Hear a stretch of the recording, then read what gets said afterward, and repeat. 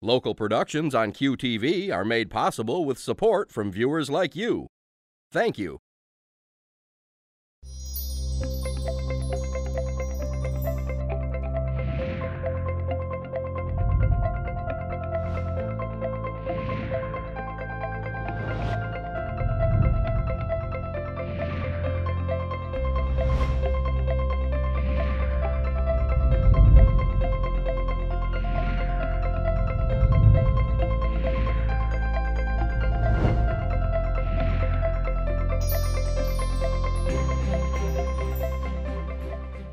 Hello everybody, I'm Junia Doan, and welcome to Junia Doan's The Spark. With me today is the most marvelous photographer, Judy Glickman Lauder, whose work is in 150 museums. Currently, she has a book out on the Holocaust, Beyond the Shadows. And in this book, she not only photographs some of the worst concentration camps and experiences, but the beauty and the honor and the bravery of the Danes who went to evacuate their Jews to Sweden during World War II. So Judy, welcome. Let's start. Let's start. Which page? I will say that she also uses infrared photography, so you're going to be learning something you probably haven't known much about. Thank you, Junia. I love thanks. I'm sorry to have to start on such a deep and sad subject. This is kind of a story of my journey into the areas of the Holocaust, and then also into the areas of Denmark, where the Danes, occupied by Nazi Germany, were able to save their rose together and were able to save their Jewish population. It kind of started with the Wannsee Conference outside of Berlin, where Himmler, Heydrich, and many of the top Nazi officials met to decide that it wasn't just imprisoning Jews or exporting Jews. It was going to be the final solution. Each and every Jew, from a newborn to the oldest, frailest, needed to be put to death. And the word genocide was coined, I think, at the Nuremberg trials about the man's inhumanity to man. But sadly, it didn't start with World War II, and it is still going on today. And so this is kind of a record of what went on, and also a record that man can make a difference. And the Danes rose to great heights and were able to successfully save their Jewish population. Read that, that's quite... I will read this. This is a photograph of the trains, which were central. This is a quote from the workers from the Shoah, the movie Shoah. They waited, they wept, they asked for water, they died. This just speaks of the Holocaust. This is the railroad crossing, Treblinka. The train tracks that I just showed you went from the Warsaw Ghetto right straight to Treblinka, which was a straight extermination camp. Again, the trains. This is in Theresienstadt. This is Bohusova's train station near Prague. Exterior Auschwitz. Here, the infrared film is kind of concentrating on the weeds that have grown up, and you just see the whole effect of the buildings. Yeah, those are 2 stories, and probably barracks. And this is the guardhouse, or what is that? Yeah, the guard towers that were everywhere, the barbed wire, the curved fences.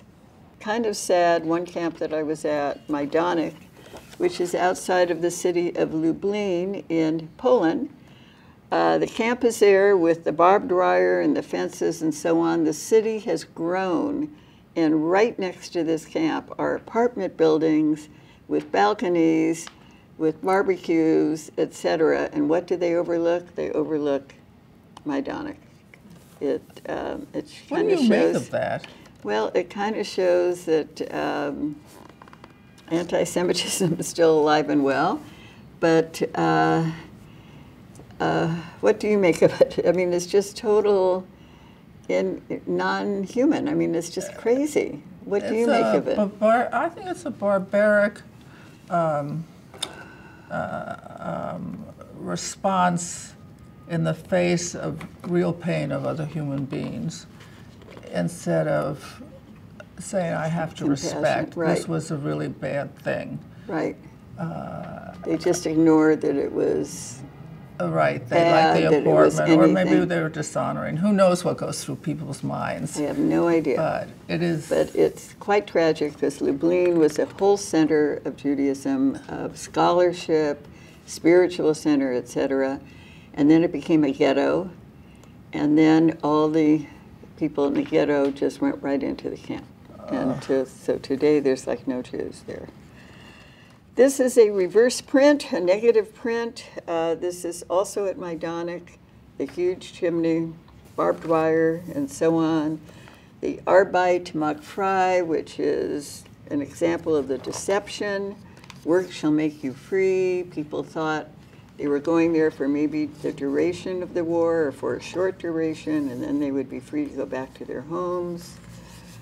The barracks, the cells, and so on. I don't want to go through the whole book, but please do. Now, this yes, is... let's talk about some of those things. This is an example of a dissection, two dissection tables. This one is in Theresienstadt. I photographed them in maybe 3 or 4 different camps. It just shows the total inhumanity. First, a prisoner was shaved and no name, just given a number. And tattooed on. Yeah, tattooed on. And then even after death, they're just, bodies are brought in and they're examined. Was there a gold filling that they could get? Was there something that they could use, a hidden jewel, an intimate part of the body or something? And it's like frightening and a disaster. And then we go to Denmark, which was like a breath of fresh air, and the Danish rescue, a lot of fishermen. This is Jens Moller. He was a teenager. It was his father's herring boat. And they went back and forth over the Oar Sound at night. Gestapo was everywhere. He risked his life and his livelihood. This is a quote from Elie Wiesel, and he said, "In those times, one climbed to the summit of humanity by simply remaining human." I have lots of fishermen that I've photographed. Please, I have lots show of us people. some. No, I like the stories. Okay, I've read the book. It was very moving. Here's the stories. This is Gilleleje. This is a fishing village, probably 20 miles north of Copenhagen. 1,200 people were rescued from Gilleleje over the Oar Sound into Sweden. But before their rescue, they had to get there, and they had to be hidden somewhere until there were boats that were available. And all of it was very, very scary. In Gilleleje, there is a Mariners church, and in the attic of that church, there were about 64 people that could not get on a boat that night. They felt the Gestapo was coming, so they all sought a quick place to hide, and they ran into the church and were in the attic, but people saw them, and they were all captured, and they went to Theresienstadt.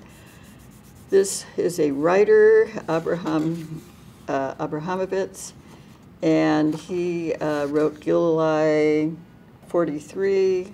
He was not a survivor. He was almost like an infant.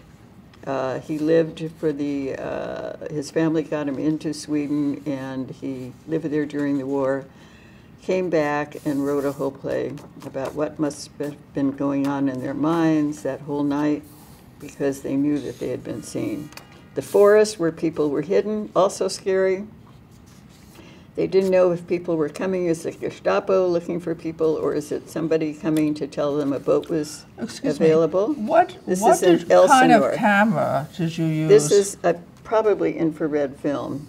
It just gives it, the lights become more glowy, And Do the edges get softer, or yeah, it's just, yeah, it's kind of grainy, and the edges do get softer. Exactly. mystical? Yeah, that's the word I'm thinking of, mystical, yes. This is a cemetery in Denmark that shows how many people were buried there, resistance people. How do they show it?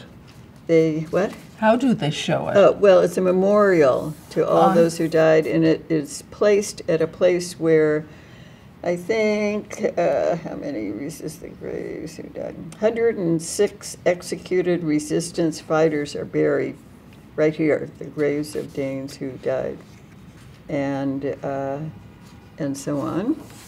Ooh. This is called the Dark Wave. I'm on an actual fishing boat from World War II with fishermen. This is the Nakahovet Lighthouse that Very was perched small. up there. Where did yeah, you very see that? small. Or how would they Well, see it? it's interesting. The light went straight out, and the fishermen were very proud. They were laughing because they felt they went under the Gestapo's nose. They could go real close to the coast because these were smaller boats, and they could go right under the light and get on their way to Sweden. So they had Gestapo boats here to Oh, the Gestapo were all over the place, yeah, and all over the Ore Sound. This talks about death and the memorials. This is the old Jewish cemetery in Warsaw. This is a sculpture of Jan Korczak, who ran an orphanage. He was in Warsaw. He was quite a prominent pediatrician, had radio talks. He could have gotten out, but he chose to stay with his children, and they all died at Treblinka. The broken gravestones, they destroyed cemeteries, and then they had the audacity to use those stones to build a wall around something or another. This is in Warsaw.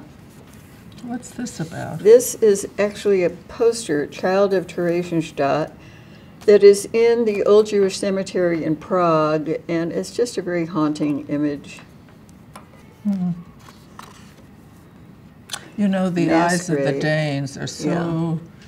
I'm very drawn to people's eyes. Yeah. And there's a warmth or decency There's or a decency, character or... there is totally a decency. Let me just go back. This was a present-day pastor at the Trinity Church, which saved all the Torah scrolls and so on from the big synagogue, the Crystal God Synagogue. That is which beautiful. Isn't it beautiful? Classic, right in Copenhagen. They thought that the Nazis were going to blow it up, and so they took all... The detailing. Yeah, the detail is gorgeous. There was some story around that. They had a sneak in or something. They did, and I photographed the guy who snuck the... I don't know if it's in the book. It might be. Early resistance leader, Frode Jacobsen, Karen Lee Polson. She was on bicycles. She was a teenager at the time, taking one person at a time to a boat. Dr. Ole Secker, he was a medical student in the Bisterberg Hospital, and where they hid in the bowels of the hospital. They gave people fake names, fake illnesses, charts, and so on, and then got them out, even with a fake funeral procession, got them out to a northern village where they were able to get on boats. Boy, inventive and risk takers. Oh, yeah, totally. He commandeered about 80 taxis and got people in cabs and got them out. Journalist, survivor. What did he do? Herbert? Yes. He was the head of the Politiken, which is like the big newspaper in Copenhagen, sort of like the New York Times or whatever. And a journalist, a survivor. He tells his whole story in the book. He was like a teenager when they were able to escape. And he was very strong, very relevant in finding people for me, giving me contact information, and telling me a little bit of their story so that I knew who I was photographing and all of that. This is the gate of that big synagogue. Oh. Sven Erik Osterholm, and he was instrumental in safeguarding religious texts of the main synagogue in Copenhagen. Under the eyes of the Germans, he and his friend broke into the synagogue early one morning, and so on and so on. And the boy, a man on the Yes. left? He was very involved in intelligence, went on to have diplomatic roles, and I think he had a lot to do with Israel and with England and with everything. And he tells his story. And this is interesting. He is a Danish policeman. In Denmark, the police did not turn on. In most countries, the police sort of joined right in and herded the Jews and so on. Not so in Denmark, and he was in a resistance group called the Elsinore Sewing Circle in Elsinore, but he got caught. The Gestapo came while he was trying to get people on a boat, shot him, wounded him in the leg, bleeding to death. Tove Wanberg is a nurse. She found him, got him, smuggled him into the hospital, saved his life, and I photographed them quite a bit together, and this way it was just, quite a story. She was in Theresienstadt, Birgit Krasnik, fisherman. As a child, her father was arrested, and the mother mistakenly took the 3 children to the police station to find out what they can do about the father, and they arrested them all, and they all went to Theresienstadt. But they survived. And this is Herbert Pundick's wife, Sus, who also tells her story how her family were able to get across. And it was very tough because the boat was small and her parents didn't know. She had grandparents, her parents, and small children. She was a child at the time, and they couldn't take everybody, but they claimed, so I think they took the children, and the fishermen claimed that they would definitely get back, and it was a huge decision for her mother what to do and so on. Really, yeah. But she did, and they did get back, and the grandparents came on the next boat, and so on. Victor Borge is a Danish Jewish survivor. He was out of the country when the resistance actually happened.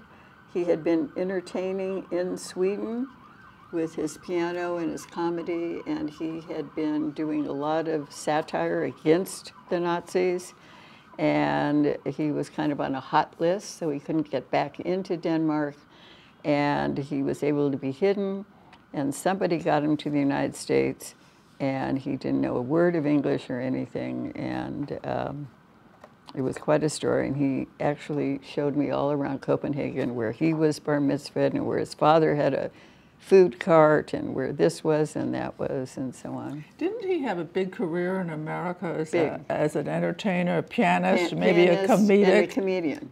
And, and he was always very formal, but he was very funny. And so I'm in his home, which was here in Greenwich, photographing him, and the classical music, and he's all in a coat and tie and so on, and he goes to his bookshelf and finds a decoy and does that, and so on. So anyway, it has been a most interesting journey for me. Where is the one with the killing fields? The mound of human ash. Yeah. Hey, let's see where that is. Yeah. Oh, and then they saved everything. The Nazis, they were going to build a museum, I think in Prague. Oh, yeah. And it was going to be a museum of an extinct race or something. I think that's what they called it. And so they saved all of these things. They saved everything. Okay, this is my Danish. This is more of the deception. People came with their one piece of luggage. They carefully labeled. They thought they would be able to get it back and get home. They stripped, they saved everything. These were crutches and prosthetics? Yes, all kinds of prosthetics. And shoes? The shoes, the piles of shoes. Look at the shape they're in. Yeah, I know. In cold countries. Utensils. Okay, this is the execution wall at Auschwitz, and this is done in infrared, and these are live flowers that people have put as a memorial. These are dried wreaths, and it's kind of interesting what infrared film does. It makes it all kind of ghostly and kind of glowy. And this is actually a huge mound of human ash in an urn where there's an opening on top, and the sun happened to be coming through, and people had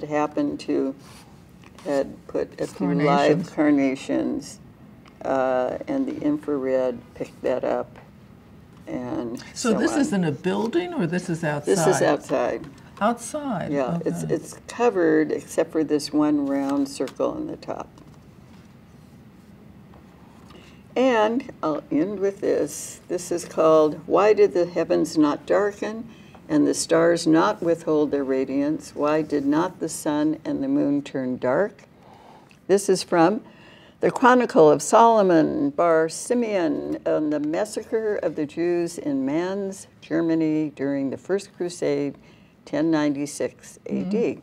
So it just shows the history and so on of anti-Semitism. But it also shows Yehuda Bauer was a Holocaust scholar. I think he's still living, is a Holocaust scholar. He said that during this period of time, many people asked, where was God? But many other people ask, where was man? And I always like to quote a couple other quotes. Raoul Hilberg, also a Holocaust scholar, said during this period there were so many victims, there were so many perpetrators, and there were so many bystanders. And in our world today, which is pretty dangerous, none of us can afford to be a bystander. We all have to go in and early on. And the last quote is Edmund Burke, statesman, British, I think 19th century, who said, "All that it takes for evil to be victorious in our world is for enough good people to do nothing." So there are so many causes, injustices today that I think a contemporary term is upstander. And it's what? Be an upstander. I don't know what that is. What is it's that? the opposite of bystander. It means do something. I see it means what you do mean. something. And like this wonderful Greta Thunberg, something like that, in Sweden, 14 years old, who has started this whole movement of young people and everyone to save our earth, our environment, our climate. That's making me feel really, really, really good. And I'm hopeful that that will continue on. And one last, I had discovered an underground tunnel in Theresienstadt. And so I just kind of went down and went into it. And so that's my shadow, and that's the tunnel. And I happened to have been with a group at that time, and they couldn't find me, and so they left, and they left me there. And they came back for me. They went on to another camp. I mean, I was like being punished. And then came back for me and so on. So the way it goes. I was kind of on a mission of photography. And then on a personal note, this is my mom in Poland, 6 years old. She came over when she was like about 8 years old in 1914, and she and her family, and had they not come over, they probably would have been caught in World War I, and who knows if they would have ever gotten out. So, how did you pick the pictures you put in the book versus the ones that didn't make it?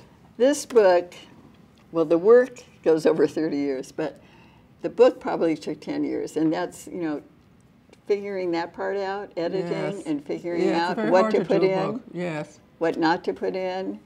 I spent a couple years figuring out, is this 2 books? Do I do one on the Holocaust and one on the Danish rescue? No, decided, but that took a couple years to figure that one out. And it just all came together. And Aperture is unbelievable. And the director, Chris Boot, and all of the editors and printers and everybody are really responsible for this whole thing coming together. So It's always I'm a very leader and an grateful. inspirer. And then a team. So we want to thank Judy for sharing this with us. Thank you. And we want to thank the Thank team you. for showing the picture so that you can see it clearly. And you see that everybody has a journey to make, and you can decide to share it or not. And she is sharing her journey with us, but it's the journey we all take in our own lives between good and evil. And we witness things that are at the high side and not at the high side. And as she says, be an upstander, a new word for me, because I had never really heard that. But early, if you don't do it early, it may be too late because your options shrink, and we don't want few options. So thank you for tuning in. Thank you for being a part of Junia Doan's The Spark, and thank you for the spark you brought to this. Thank you. My goodness, this is such a pleasure. You are amazing. Well, isn't that nice of her to say? That's what you could say to people. Put a little positive energy into the world.